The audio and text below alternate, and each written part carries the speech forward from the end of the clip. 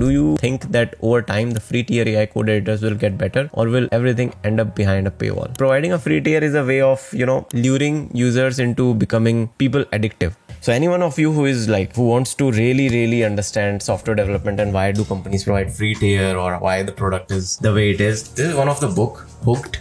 This is by Nir Eyal and with Ryan Hoover. Ryan Hoover is the founder of Product Hunt. This is one of the best books I have read around products and how to think of products. If anybody who has not read this book should read it. And this is all about this, like why do companies provide these free tiers, basically to get you hooked into it. Like whenever Cursor completes something for me, I got rewarded with a dopamine in my brain. And even if I'm doing it for free, like I'll be craving Cursor most of the time. Even Windsurf will become similar. But if I've used Cursor for 6 months, my brain will want that kind of dopamine from Cursor and I will be like a lifetime user of Cursor. And maybe eventually once they go for a premium tier, they disable it, or maybe someday it's not working as quick as it used to, I will be tempted to buy their plans because now I'm hooked onto their product. And this is not just about Cursor, this is about all the things, all the softwares which are around us.